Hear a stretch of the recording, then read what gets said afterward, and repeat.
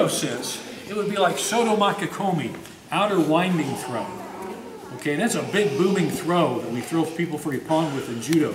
But you can also use it on the ground in ground fighting newaza here. So watch, Derek's going to do the Soto Makikomi, comes right into urigatami.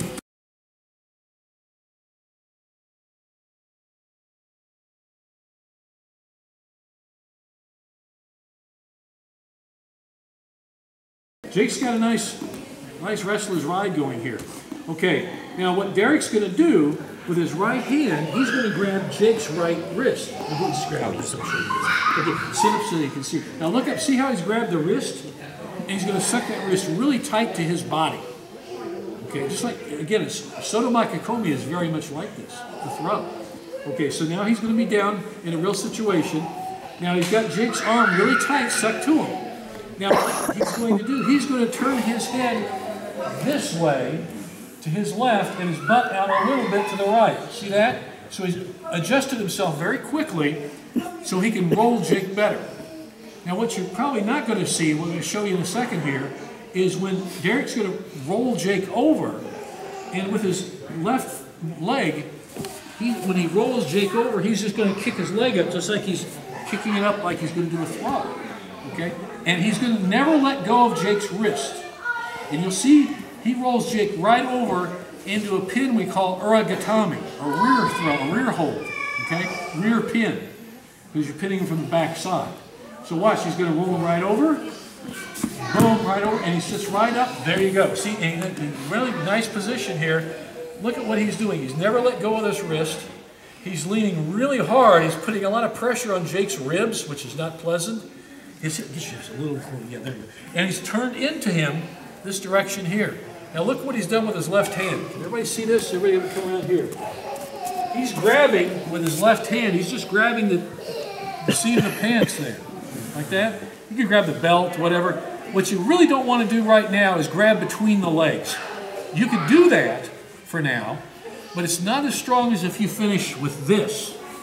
Okay, if I had to do it, I would. But right now, he's turned in. And the more he turns into Jake, the more pressure it's putting on Jake's ribs. And Jake's, oh, this really stinks. I hate this. Okay? And you can actually make people give up. Big heavyweights, you'll see guys do this on purpose because they want to kind of use all their weight and girth to put on people. Okay? Let's look at that again more full speed. So Derek's down. He's ready to go. Jake starts the ride. He starts the Peterson Roll, bam, comes right over and rides it. Now look at Derek's legs. He wants a good base. He wants to be able to move around as he needs to. So he might have his feet like you would in case of gatami. He might have his foot up. You know, he might be moving any way he needs to do to keep that pin going. Now in the judo rules, like the freestyle judo rules, we hold them for 20 seconds and you get 4 points. Then you go for your submission technique, or kids will hold 25 seconds to get the ippon.